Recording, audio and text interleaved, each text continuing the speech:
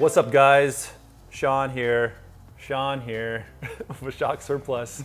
We've got Bowman's Bronco, and this is the official kind of, not even the start of our buyer's guide. We're actually on stage 4. If you count the broken one. Stage 3 blew up on us. Stage 1 was the ESCV shocks, and then stage 2 was the Bilstein 5100s. So we're going to talk about both of these today. We did a lot of testing on the stock Bilstein, and then we did a pretty good amount of driving on the Bilstein 5100s, mostly from Bowman's perspective. So yeah. How did this thing feel off the lot? You know, establish a baseline for kind of what to expect out of this Bronco and where we're kind of going with it. So I think they did a good job for off-road valving, but I would be lying to you if they were not kind of firm on the street. Driving around, particularly like expansion joints on the freeway or at lower speeds over kind of nasty roads, you were just doing the eBay coilover bounce a little bit.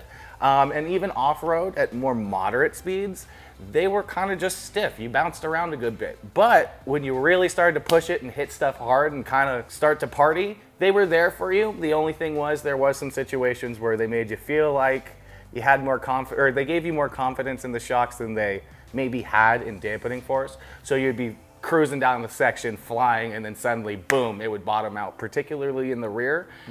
With it being a two-door, when you would bottom out the rear and the jounce stop in the rear would hit, if it wasn't the same amount of force on both sides, it would just want to swap ends. And I think we have some good videos of me smoking a good bush. It did feel kind of loose and kind of hard to control when you were really pushing it, but they were supportive when you needed them to be. The 5100s, though. And by support, you know, we use this word support around here a lot. Low speed support, mid speed support, and that's like really like damping. Yeah. Like low speed support is daily driven kind of stuff. Commute, highway, easy gravel. Mid-speed support is when you're on the pedal 20, 30, 40 miles an hour through kind of the not really rough stuff, but moderate stuff to really start articulating that suspension. So when we talk about support, mid-speed support, low-speed support, those are the kind of the terms we're getting at.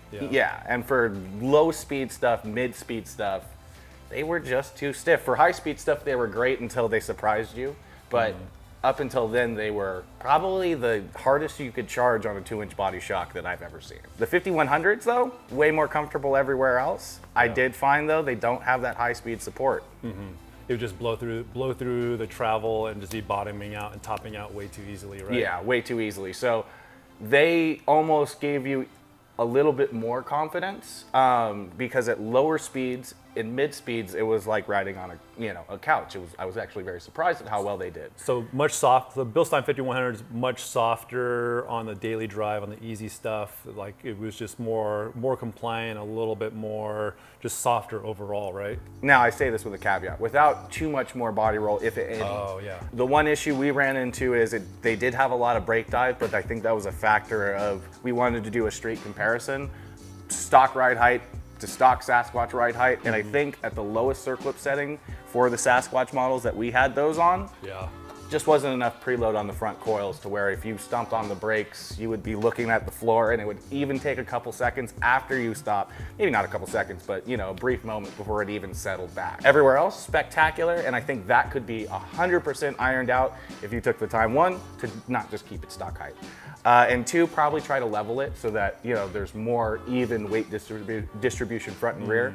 Take some weight off the front and it won't want to hop on those front tires as bad. So the 5100s on the Bronco have, you can see here, there's 2 different sets of grooves, and you were saying, so for vehicles that have the Haas 2.0 suspension, Badlands, Wild Track, or anything with the Sasquatch. Yeah, you're up here on these grooves, on the top set of grooves, and then the other one, you mentioned the Hitachi springs or the Hitachi shocks down here on these set of springs. And so spring lengths between the vehicles are different. And you were also mentioning that like shorter spring probably matches up with having to clear the reservoir. Yeah, so just some little, not Easter eggs, but little knowledge pieces behind the design of kind of both shocks. Yeah, and part of the lack of the preload thing comes from the 5100 is longer than the stock ESCV by probably about ½ an inch or a little bit more.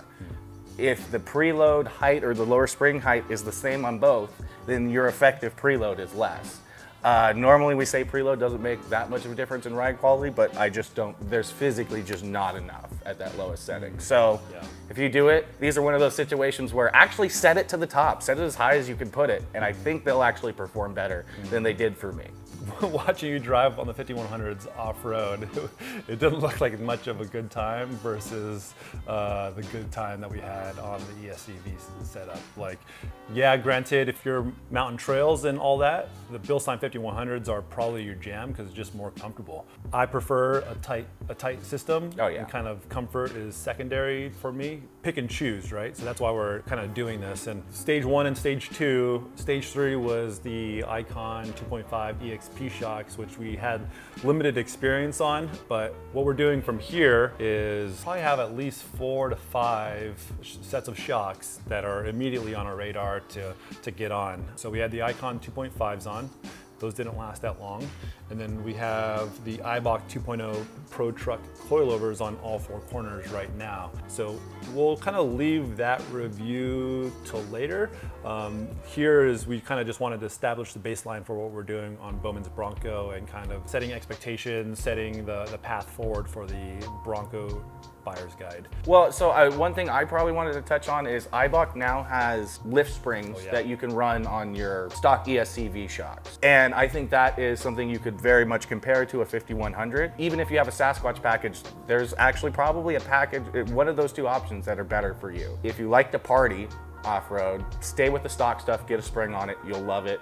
Just deal with it being a little bouncy when you're going slow, but you're on 37s too, so substantially more weight, right? Yeah, well, and I wasn't on the time when we were testing. Okay, so true. The 37s came on after the 5100s, and I don't think you should even try to put 37s on the 5100s. Okay. I found that I basically smoked a couple tabs and tore my fender liners with the stock 35s. That's not because Bilstein didn't do their testing to make sure it bumps out at the right place. I think I just smoked my stock bump stop so hard that it bottomed out further than it was supposed to.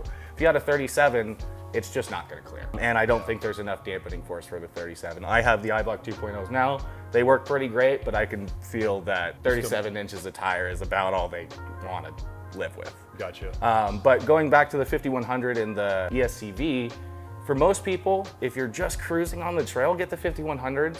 Even if you have the stock ESCVs, you'll be actually happy with the fact that you can go 10 to 25 miles an hour down the trail, not be stuck at 5 or going 55, which is how the stock ones were. You going real slow because it's stiff and you just are tired of getting bounced around, or you just have to smash on it. So much chatter, right? Yeah. And we're talking about like trail chatter, which is like all the time. When we were doing the testing from JV to Big Bear, I was more comfortable going 40, 50 down the whoop section we were testing. Yeah. Than I was going 20 miles an hour on the fire road to find a campsite. Yeah. I was like, at the end of that drive, I wanted to get out of that car so fast, which I know with the 5100s, I would have just been cruising, one hand on the wheel, like I was on paved road. Now, we found with 5100s, you go a little harder, and seems like there's a sweet spot there. Just kind of the nature of digressive shocks, it's kind of just like the faster you go. Well, actually the nature of a lot of high performance shocks. Faster you go usually is the smoother they get, but that's really obvious with a digressive shock like Bilstein. Yeah. They're known for feeling a lot of chatter up front, and then, wow, this is really smooth at the higher speeds. At the higher speeds. And so the 5100s allow you to bring that speed down, which is very nice to be comfortable. They're a little bit longer, so they articulate better on the trail. Would you do the 5100s as a leveling solution versus ESCV plus a collar or strut spacer? First of all, I've lived with eBay coilovers for most of my life, so like, you know, some max Peating rod bounce I can live with. But I need the support where, you know, 5100s are great, and I did like what they could do, but I did miss the ability to be able to really smash on things. So we've got an Eibach 2.0 Pro Truck review coming up, and then we've got Bilstein 6100s. 6100s, yeah. The Bilstein 6100s are coming super soon after these Eibach. Then we got Icon, then we got probably Fox, and probably got King. This Bronco is going to see quite a few more systems in it before the end of 23. Well, yeah, and I think we'll find the right one for you guys too at some point. And the reason why we're looking at all these different options is, just like I said, the 5100s aren't for me, but they're great.